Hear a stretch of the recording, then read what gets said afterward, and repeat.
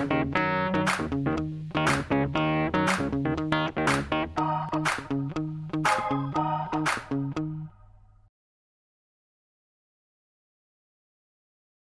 to That's My Entertainment. I'm Karenssa LeGear here with George Eads and Lucas Till from the newest MacGyver. So I have a question for you, Mr. Lucas Till. You were born in 1990. The original aired in 1985. Have you done your homework? I have done, yes. I've started to do my homework. I think I'm in halfway through season 2 or 3 or 2. I don't know. I just got busy and I started working, and now I actually don't have any time to watch the episodes. But yeah, no, I mean, I caught reruns when I was a kid, but I have since started to do my research, yes. Excellent. Because your fans, they're going to be on that, and the MacGyver fans. They're avid. I know. And Mr. George Eads, you go from a 15-year-long series, and now you're doing a pilot. Is that emotional investment there, or is it business as usual? Like do you get that the beginning, first day of school feeling again because it's a new project? Yes, I did on this one. When it's MacGyver, that's about all I needed to hear, because I was not born in 1990. So no, I was very familiar with how iconic and legendary that it was, and exactly who the guy was and what he did. I wasn't really that familiar with the characters that surrounded him.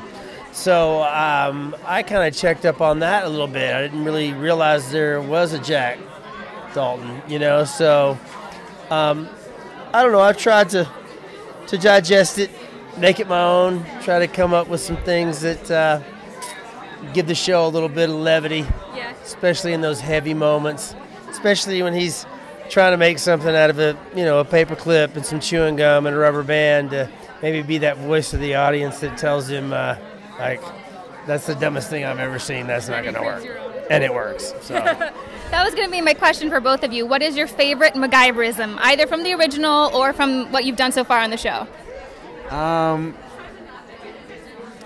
What did I say earlier? I keep trying to change it every time, and now I'm running out of I'll tell you, though, MacGruber sent MacGyver a special video message before we got started, Will Forte. And basically it was, kind of there would not be a me without you, and if you screw it up, I'm going to kill you.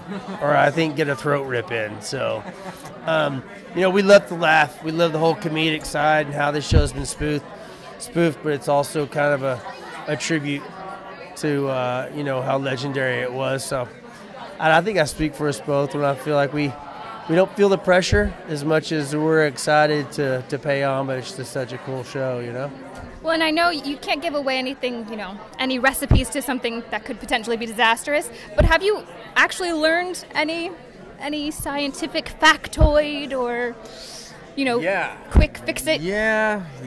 Well, there was talk. There was some dialogue that has since been removed, but it was a recipe to red mercury, which is like the Philosopher's Stone, all this kind of stuff, and chemicals. My mom's a chemist, so I kind of definitely recognized what the theory would be around it, and that was kind of neat. But other than that, the only other thing I've learned, it's physics. There's a neat trick with a fork and 2 toothpicks and a salt shaker, and they kind of just sit like that, and you can make it and you can spin them, and it's just hanging on 2 toothpicks. So I've learned that cool trick. Knocked the socks off some people at the restaurant the other night. Nothing will ever replace the Swiss Army knife. Watch sales of Swiss Army knives go through the roof after this thing. I mean, he really can do a lot with that thing, man. And it's kind of cool to watch him stop a jet with it. Wow.